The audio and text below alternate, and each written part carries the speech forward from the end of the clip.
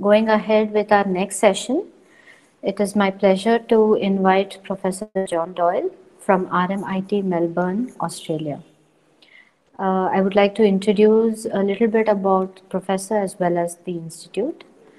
Dr. John Doyle is a senior lecturer in the School of Architecture and Urban Design at RMIT. He is the Director of Master of Architecture Program and a visiting professor at Tokyo Institute of Technology. He is a practicing architect, a co-director of Common Design Studio. He was the co-curator along Graham Christ and Yoshiharu Tsukamoto of the 2019 Super Tight exhibition at the Design Hub in Melbourne and a contributor to the 2019 Sewell Biennale of Architecture and Urbanism 2019, Schengen Biennale of Architecture Cities exhibition, the 2019 Shenzhen Biennale of Architecture, Urbanism, and to the 2010 and 2012 Venice Architecture Biennales. Welcome, Professor. We have a little bit about RMIT Architecture, which is an accredited architecture school based at RMIT University's City Campus in Melbourne, Australia. The school focuses on design and has been internationally recognized as a leader in design practice research and practice-based learning and teaching. RMIT Architecture offers postgraduate degrees in architecture and urban design, as well as a design practice-based PhD program. Professor John Doyle, I would like you to take over the session now. Thank you. Can you hear me? Yes, sir, we can hear you. Okay, so I've got a presentation here. I'll share my screen. Yes. Right. It's always risky. And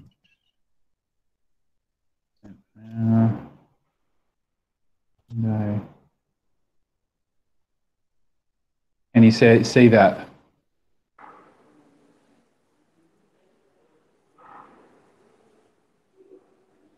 Can you see that? Yes, now we can see it. Thank you. Thank you.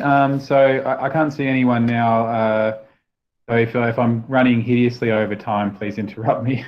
Well, thank you for having me again. My name's John Doyle. I'm currently the acting head of school at RMIT, and I'm also the head of the master's program on a permanent basis. So I understand a lot of you might be interested in coming to Melbourne or working with us at some point in the future.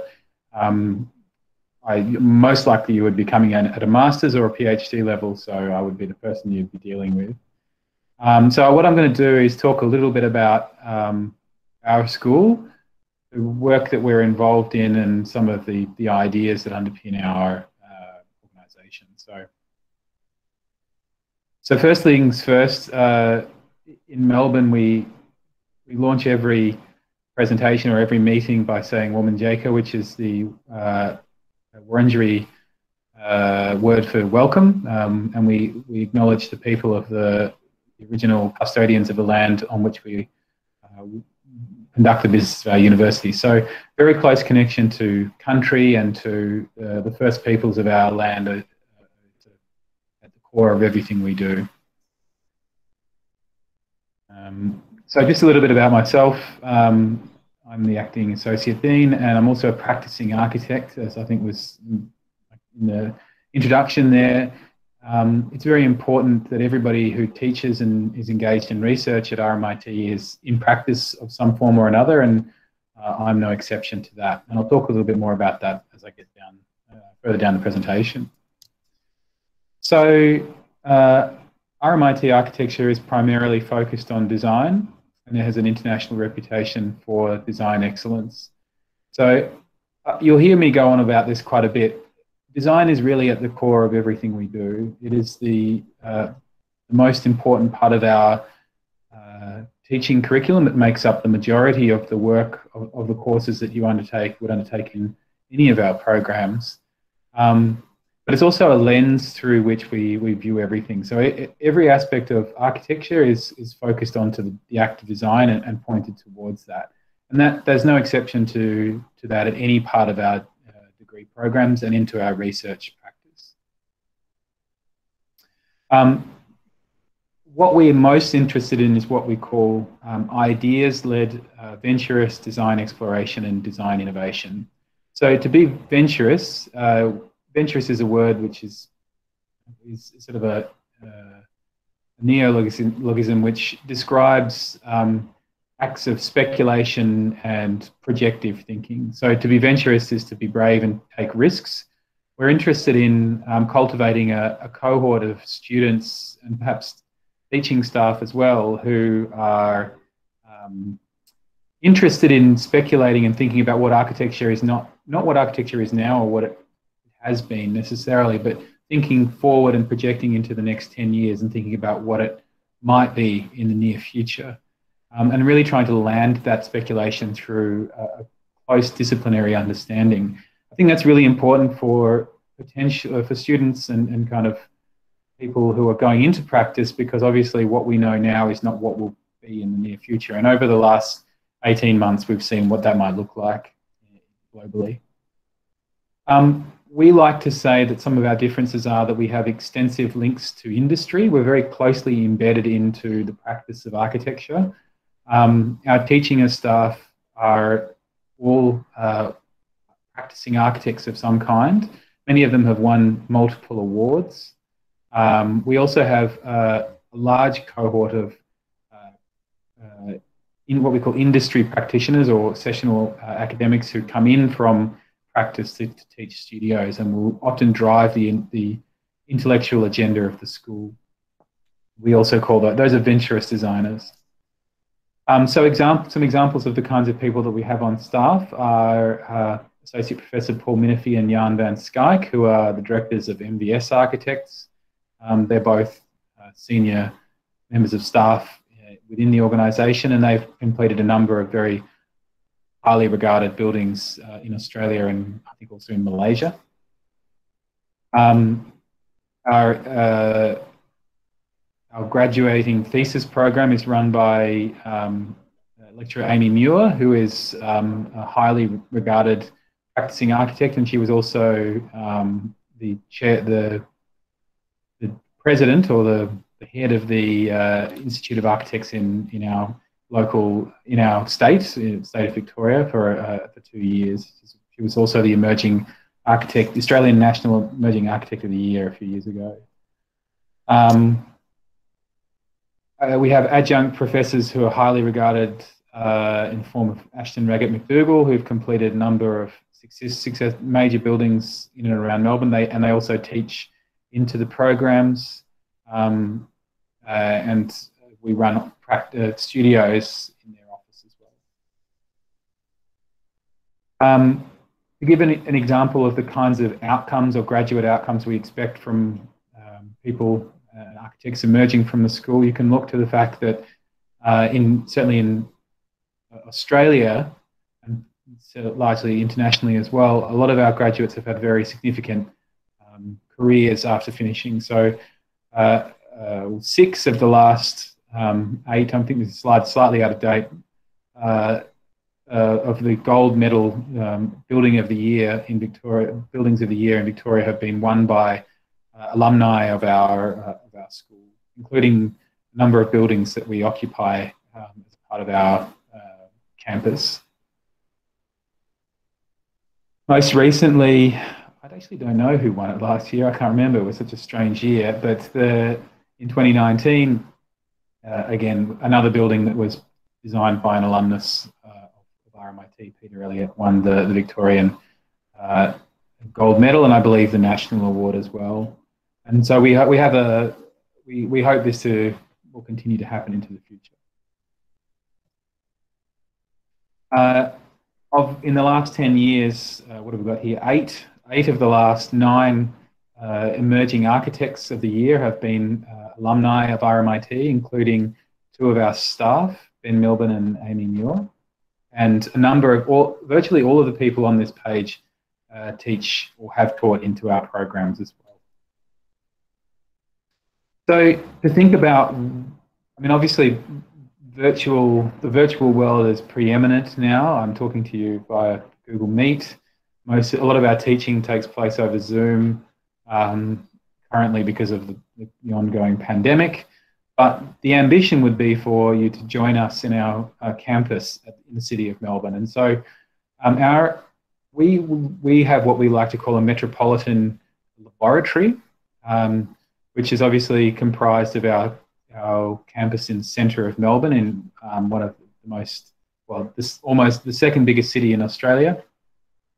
But we also have sort of temporary and semi-permanent campuses all over the world in the different places that we set up to run studio and run programs. But most of our teaching and research takes place in this building, which is the Design Hub, which was designed by Sean Godsall about 10 years ago, finished in 2013. And the reason why we like to, we think it's important to situate an architecture school right in the centre of the city is that it allows us to learn from the urban environment around us and to learn from the buildings in which we're situated. Another one of the buildings that you would be studying in is the Swanston Academic Building, the SAB, which was designed by one of our professors, Harry Lyon, and we run a lot of our particularly cultural events there, lectures, symposia, and other informal events. Coincidentally, the university pub is in that building. The library and other informal spaces occupy what's called the New Academic Street, which is an enormous, sprawling vertical campus of recently upgraded buildings which have an amazing array of social spaces, library spaces, informal working spaces, cafes, restaurants and things like that, which are a part of our city campus. And right on Swanston Street in the centre of Melbourne. And so it's important, I mean, obviously one part of this presentation is about telling you why we think we're different or why we think we're good or why you should come and see us. But also it's about kind of, an ideas presentation around talking about what we stand for and what we think architecture should stand for. And one of the things that we value most is the culture of design and the culture of practice and the culture of ideas. And we think regardless of where you go to school and where you practice or what you do with your career, this is perhaps the preeminent issue in architecture, and it's what separates the good from the bad. And so what we argue is that within our school, what is most important is to set up a culture of learning which is vertical and in which we're all immersed. So we all learn from each other. We learn from our mentors who are in practice and who might be engaged in research projects, and that we set up studios and learning structures within our programs which allow people in research and engaged in the building of buildings to share their sort of struggles and their ideas with students who are equally capable of feeding back into that process. And so an example of that is what you see here, which is an installation that was built at the National Gallery of Victoria, designed by one of our associate professors, Roland Snooks. And much of this is obviously a piece of design work which was done by a senior architect, but much of the coding, fabrication, and the resolution of this were resolved by graduate and undergraduate students who are engaged in this as a collective undertaking. So a little bit more about the kind of prosaic elements of our course, just the structure. I mean, I'm only going to talk about the Master of Architecture, but if anyone has an interest in the Master of Urban Design, I can also talk to that because I teach into it as well. So practically speaking, it's a 2-year master's degree. Our semesters are slightly different to Northern Hemisphere semesters. I think some of the other people who will be presenting will have similar frameworks. But essentially, semester 1 starts in March. You'd need to be enrolled in February.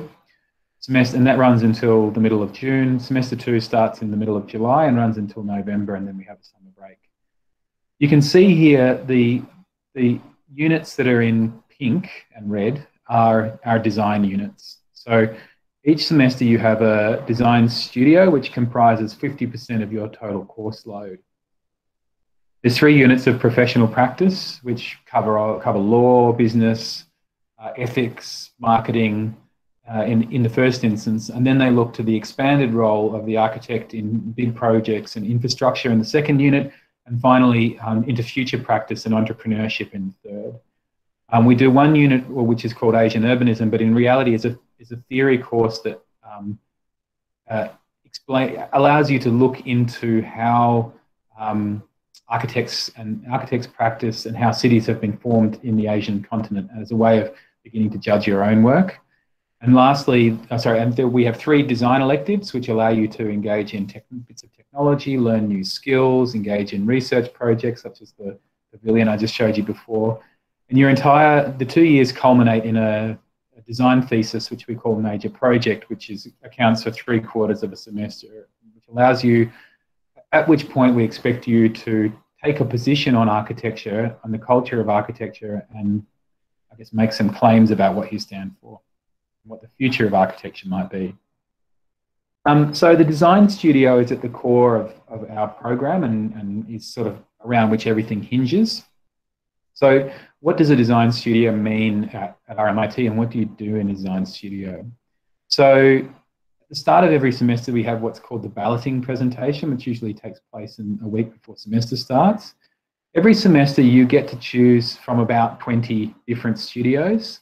Every studio is different. We have a series of different curatorial polls, which we try to sort of position our studios in, but you could take everything from something that looks at large-scale city design, something small-scale such as housing. You could look at a theoretical project or a literary take on architecture. A lot of our expertise is in robotics, augmented reality and virtual reality. And so the expectation is that you will nominate a series of preferences for what you'd like to do, and we'll put you in one of those studios and you can take on that project for a semester. At the end of every semester, you present your work publicly and it is exhibited in the building along with the work of everybody else. And so the expectation is that across the course of the 3 semesters that you take before going to major project is that you'll take 3 different studios which will this little button on the left. Sorry. You'll take 3 different studios which will allow you to triangulate a position that, sorry about that, on architecture. So, you know, you can compare different attitudes. So here are some examples of different studios that ran last year.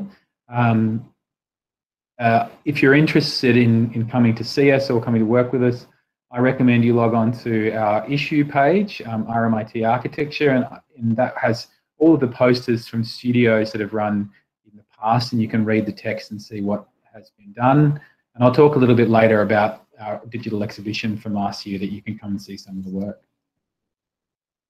So an example here of a studio is the Terminal Drive studio. This was run by NH Architecture, which you can look up. They're a major practice here in Melbourne. And so this studio was looking at the design of a new precinct adjacent to the Melbourne Airport, which allowed, and obviously looking at very large scale issues at an urban design level.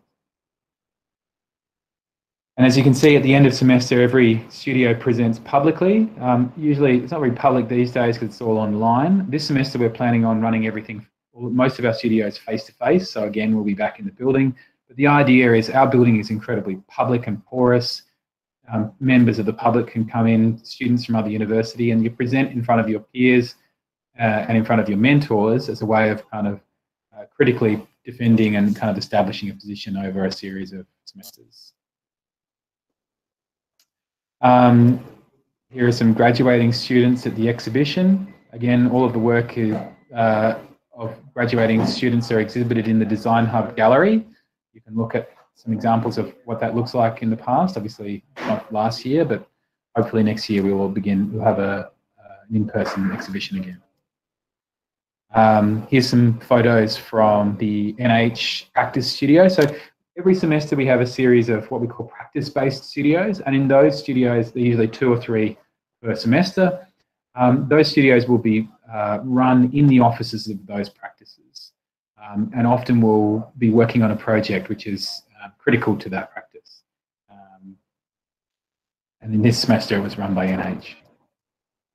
A previous practice studio has been run by March Studio, again pretty well known around the world. They're a Melbourne-based office, but have done stuff in Hong Kong, Los Angeles, and Paris. And this is an example of their work. That was a really great studio where their offices have, they comprise both an architecture office, but also a fabrication workshop. So students got to build large-scale models in their warehouse.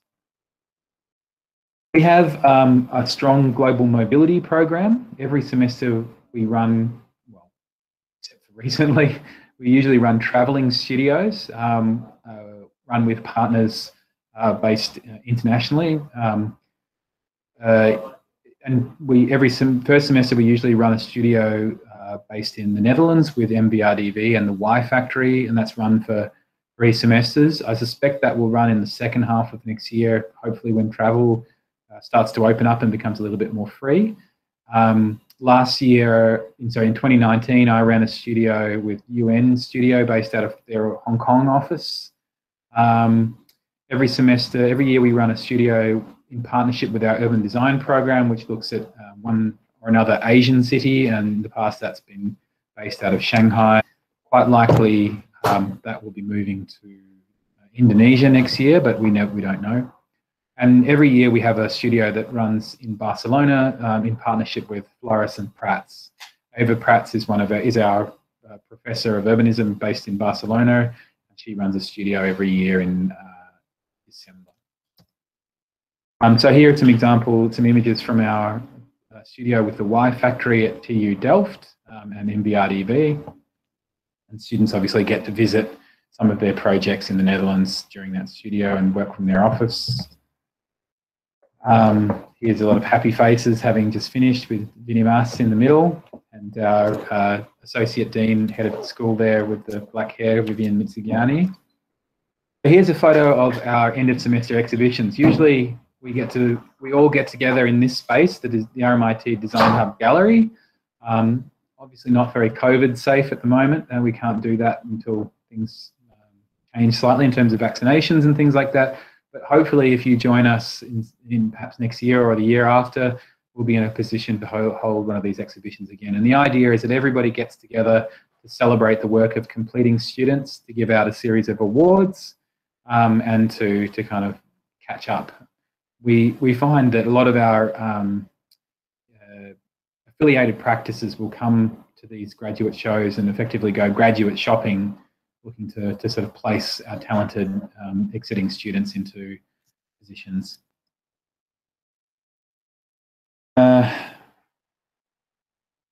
Again, every semester we have a series of visiting lecturers, and we've been very lucky over the last few years to have lectures given by very significant international architects, many of whom are affiliated with us. Obviously, Kevin Carmody is a graduate of RMIT, and he's had a fantastically successful practice in the UK. Vinny Mas is teaching into our program. Ame Pinos was collaborating with one of our lecturers, and so on and so on. So perhaps just to start to finish up, I'll talk about our design electives, which are kind of another opportunity for you to do interesting things, but also that sort of dovetails into some of the projects, the research projects that our university is working on. One of the electives that a lot of our electives deal with our robotics workshop, which is in the basement of our building.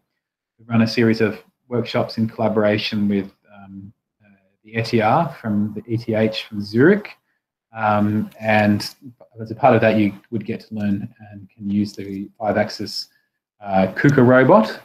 12 axis, have lots of axes. I'm not sure exactly how many axes it has, and so we have a bunch of these things in our basement, and they're always being updated. You can work on, in this case, they developed a tool head for cutting foam into complicated forms, but lately we've been doing a lot of work with clay and plastic printing. Happy faces from a few years ago. One of the things that we've been developing a lot of expertise in and spending a lot of time on is working with the Microsoft HoloLens and using augmented reality tools to kind of experiment with how buildings might be built in the future. This technology is kind of pretty interesting because obviously the robot comes at a huge cost, but these headsets are increasingly cost effective and allow us to begin to think about how buildings might be built, I guess, freehand without measured drawings. So this is an alumni from RMIT on the left, one of our lecturers in the middle, and that they're standing in front of a pavilion that was built in Tallinn, in Latvia, Estonia, I think, using that technology. So they developed an app which runs off of the Microsoft HoloLens that allows you to visualize complex form in situ, and that's how they bent all of these forms to a particular shape using the HoloLens. I've shown you this pavilion in the NGV. Perhaps thinking towards how some of the other areas of interest of our school, we have a very strong focus on city making and urban design, urbanism, particularly emergent and new models of urbanization and rapid urbanization. And so here is an exhibition that was done in collaboration with Mini, the car maker, looking at how super small and super tight density might be kind of integrated into urban fabrics as a kind of way of adding delight and kind of compactness to cities.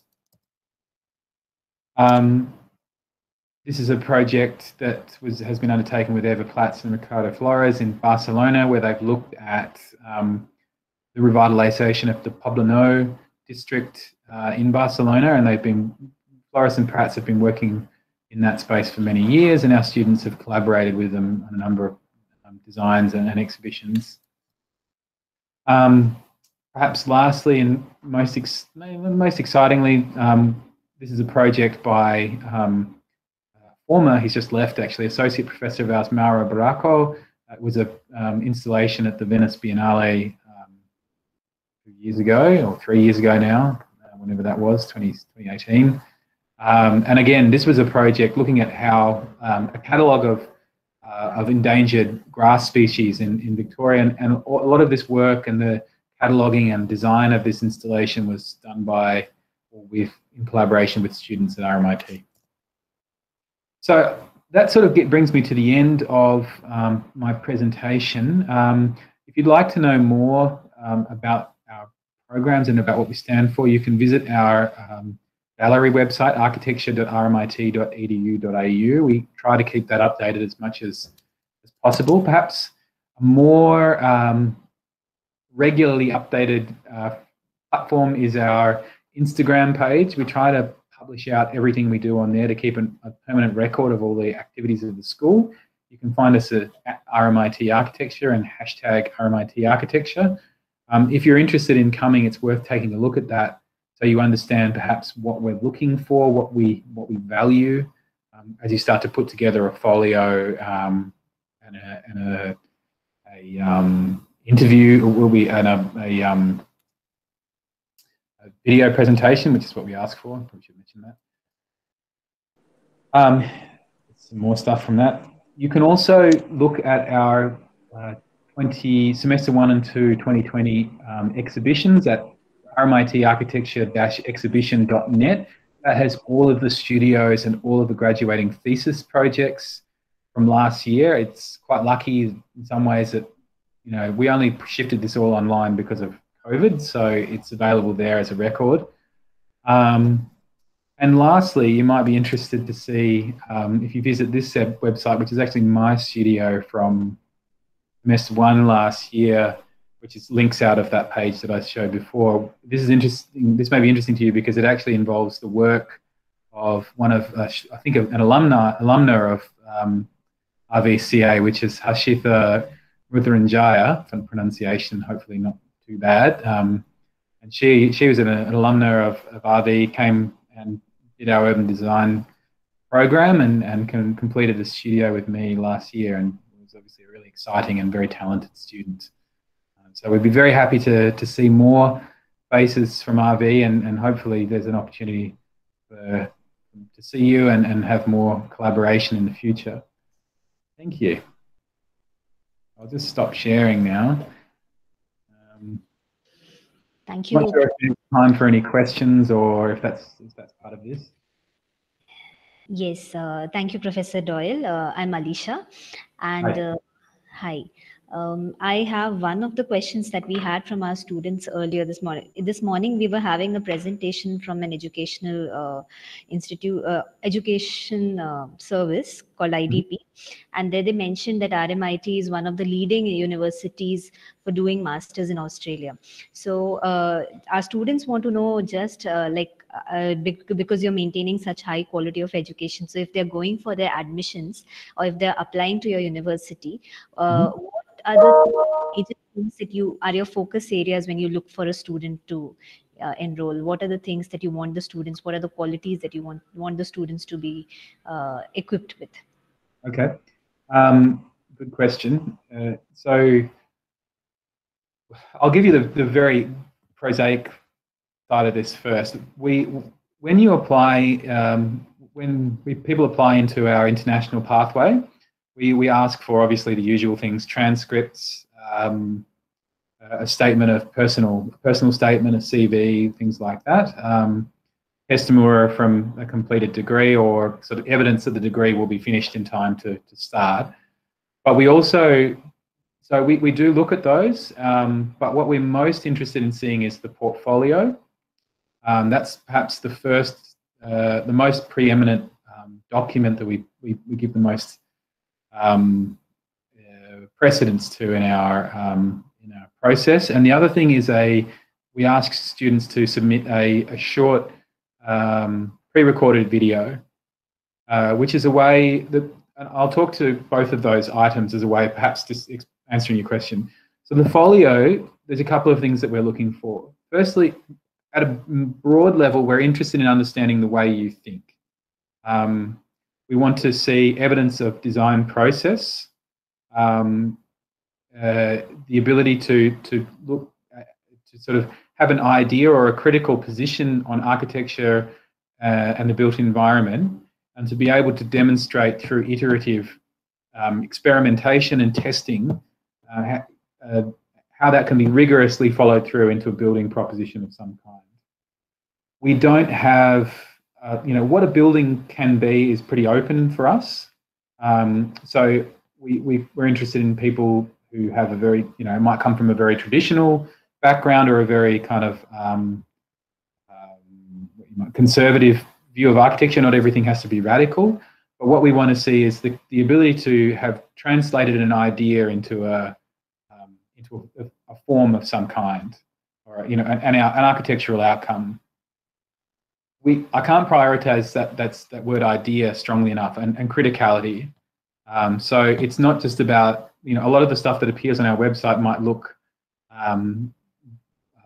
gratuitous in terms of color and formal experimentation, but in sort of setting up our studios and setting up our and assessing work, we're looking for the ability of a student to be critical and to have a strong position on architecture. And so the folio is where we're looking for that in entering students. We're also looking for technical skill in terms of representation and basically building knowledge. So we want to see that you have the necessary or the requisite skills to be able to represent your ideas, and also to understand how to put a building together to a basic level. Now, we understand that somebody who's coming into either an undergraduate or a graduate degree does not need to know how to build a building entirely, but we don't have, we do expect a base level, the ability to understand enough about a building to be able to kind of evidence how an idea might apply to building, if that makes sense. A good example of what that might look like is if you think about a competition entry standard. So if you're thinking about sort of putting your folio together, if you look at great examples of how competition projects have been represented, competitions obviously are not fully, like most competition entries haven't been fully resolved in terms of how they go together as a building. What is most important in a competition entry, what judges value the most, is the ability to illustrate why one or another building is more valuable than another. So it's creating and evidencing the importance of the idea or the proposition. So that's what we want to see. Now, that's a big ask, particularly for students who are second and third year, but perhaps the best way to see what that looks like is to look at the work that exiting students would sort of, our major project students are illustrating. So if you could look at, for example, actually, I've got a better idea, sorry. If you go to our exhibition website, you can look at what projects look like when they're completing the degree, but you can also look at bachelor students who are completing our third year studios here, and what we call, the undergraduate degrees. And then that gives you a sense of what we're effectively comparing folios against. I would strongly recommend reworking your folio. So particularly when you're an undergraduate student, you finish with a degree of skill that that a lot of the work didn't have when you did first year or second year. So if you, as you're preparing, and this goes for any degree program that you're applying to abroad or inside India, I would presume, we get a lot of very raw looking folios that they look like they haven't been touched since the work was done. Don't be afraid to redo the work. Don't be afraid to edit. And don't be afraid to only show the images which you think are absolutely the best. So plenty of white space and sort of careful composition are critical, so that we know what we're looking at the best things. In terms of the interview, so it's not an interview, it's the video presentation. We're looking for an understanding of who you are, why you want to be an architect, why you want to be at RMIT. How do you think? What do you think is important? What inspires you? What architecture you think is most exciting in anywhere really? We'd like you to talk about some of your projects and talk through the ideas. There's a degree to which the interview or the video presentation is really about understanding your level of presentation skills. So how do you talk about ideas? How do you talk about the work? How do you present yourself? It's a way of understanding. Both the folio and the video presentation are a way for us to judge whether you would have success in our program. So when we're seeing these things, we're thinking, we're obviously projecting whether we think that would fit and be would work well with the kinds of things that we do. So again, if you look at the work that we've got online, if you look at whatever videos you can find of student presentations, you can see the way the work is presented, the way that work is talked about and written about. That would be a good way to kind of understand what we're looking for. That was very helpful. Thank you. Thank you, Professor. There's a question here from someone about scholarships. Yes. At the moment, there's not a lot of scholarships. I'll be perfectly honest with you. I believe there's one scholarship which is for female architects or female students. I'm not sure whether that's available to international students. A lot of the scholarships have been frozen because of the COVID situation. Maybe one pathway, if you're looking for funding to travel into Australia generally, is to look at the Australia Award, I believe it's called. I'm just Googling it quickly. Yes, I think that is a scholarship which is offered by the Australian government, which gives a pathway to students from abroad to come into Australia, and it sort of comes with accompanying visas and things like that. So that might be worth looking at. Generally speaking, we don't offer, there's very few scholarship available to international students, unfortunately. Right. Professor, speaking about COVID, how is it presently? Do you have a hybrid format with online and offline classes for the newer So we are in the process of working out what it will be for 2021. In 2020, we had from March till the completion of the year, it was entirely online. The plan for 2021 is to have 50% of our courses online, face-to-face, logically, and 50% of it online. So we would expect that studios will be running face-to-face primarily, and all other courses will be running online. Having said that, so we have a lot of students who are stuck overseas who can't come to Australia currently. So there's quite a few students in China, at Southeast Asia, and I suspect in India as well. For students who are unable to travel to Australia for legal reasons, or for health reasons or whatever, we will make courses available online. That will continue as long as travel restrictions are in place. I would assume that by the time travel is freer, that we will be more or less moving back entirely face-to-face with some augmented online resources and things like that. But next year, there will be a mixed mode. This year, sorry.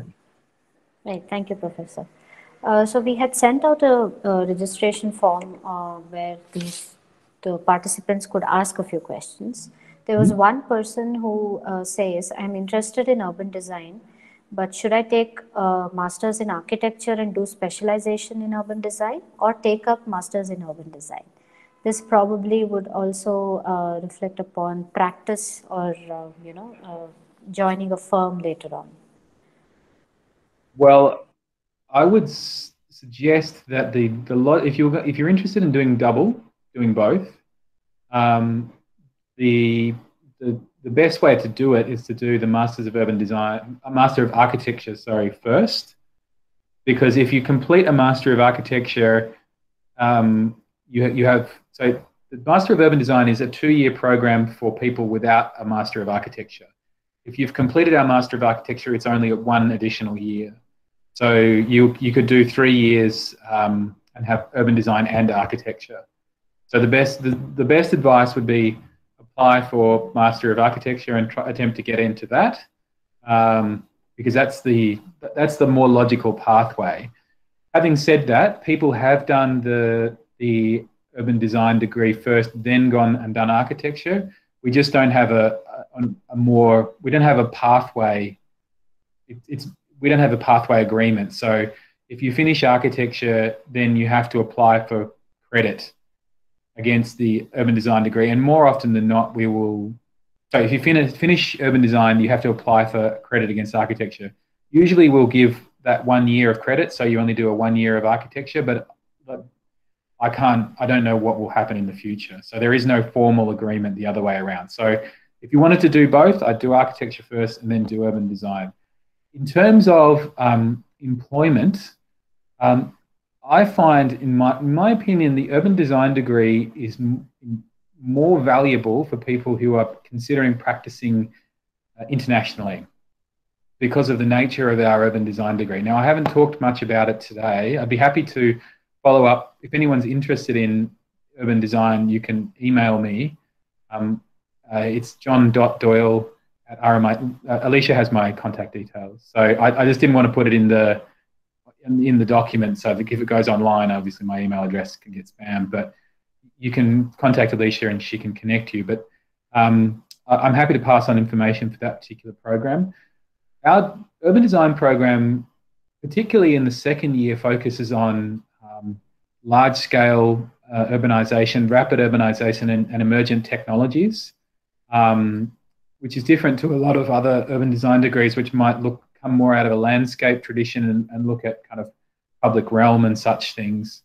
I tend to find that sets up our graduates to work really well in places like, for example, in China, where you have very large projects that are undertaken very quickly.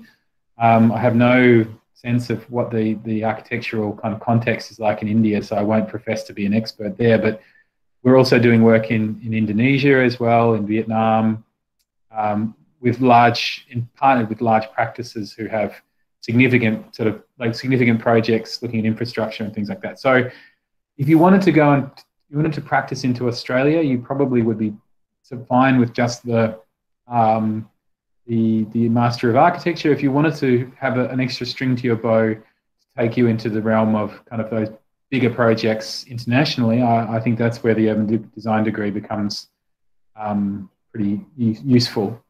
So the studio that I run, for example, we start to look at GIS tools. We look at sort of how scripting and digital tools allow you to look at very large data sets on large scale, and to begin to kind of code into the sort of the urban and territorial scale. But that's pretty useless in Australia, where we have a population that's the size of a city in China. So, right. We do have another question in the chat. yes. How is the construction project management considered a course in the university, as in terms of Masters of Architecture or Masters of Technology, or a management course? Well, we have a project management separate degree, Masters in Project Management, which sits within our building faculty. It's a slightly different, somewhat removed from us. So in terms of our degree programs, the professional practice units cover project management to a small degree, but we don't. So what we teach into those really is what the registration board of so the Australian Accreditation Board will look for in terms of the examination for architects, which, to be honest with you, compared to other countries, is pretty minimal.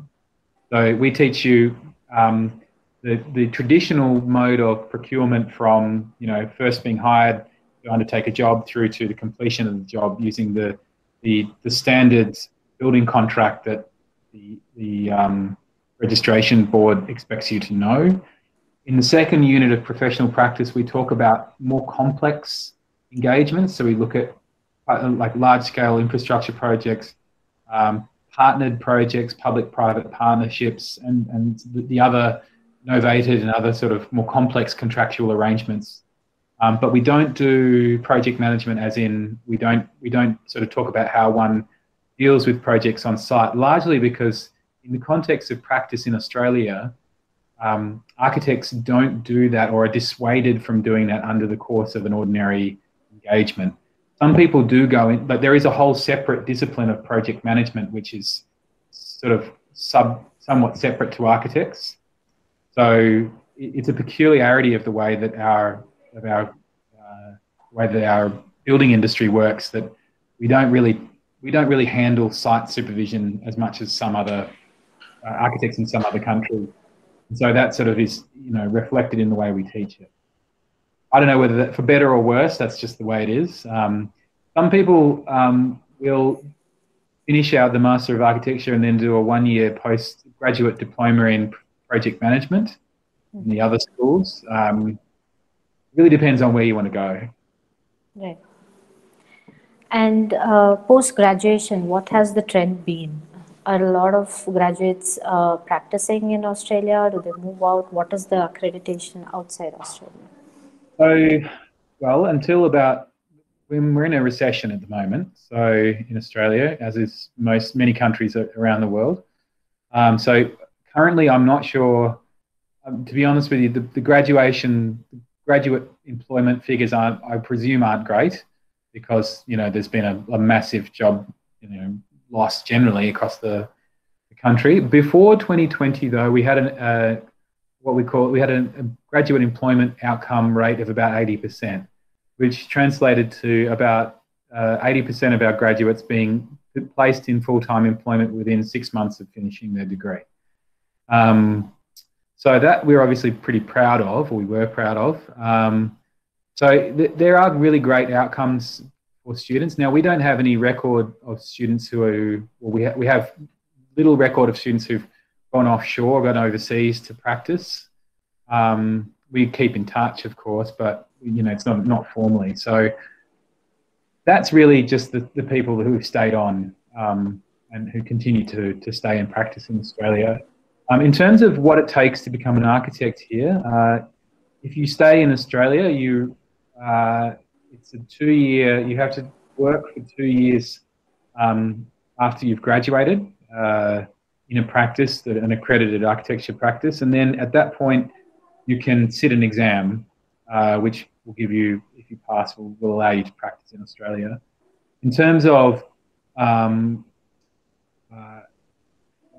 not an expert on this. Some of the people who are who sort of deal with international migration might be able to answer this better. But generally speaking, there are strong pathways for permanent residency for people who have completed with a master's degree. So a lot of the people who finish our Master of Architecture are able to, if they're able to get placed in work, they can then either be sponsored by the practice that they've been placed in or through other mechanisms apply for permanent residence.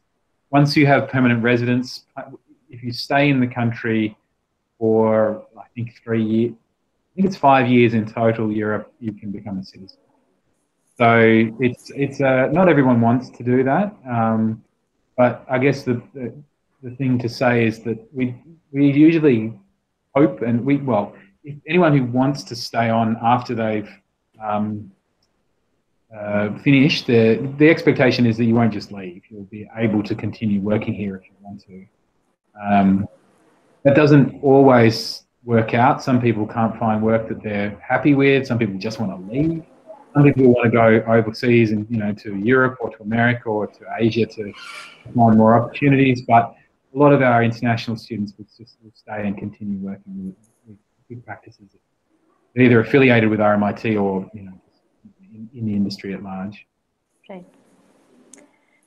Okay. I think this is it in the interest of time. And thank you for taking time off your busy schedule. And, I understand the time difference. And so it's been great having you with us. Thank you for participating. You're very welcome. This. Yeah. Thank you for inviting me. Time difference is no problem. It's the end of the day here, so it's right. And by all means, please keep in touch. I'm very interested in what's going on in India, and would love to see what you guys get up to, and love to speak to anyone who's interested to come see us. Yes. Thank you so much. We will keep in touch. Thank you very much. Take care. Yeah. Bye. Thank you. Bye.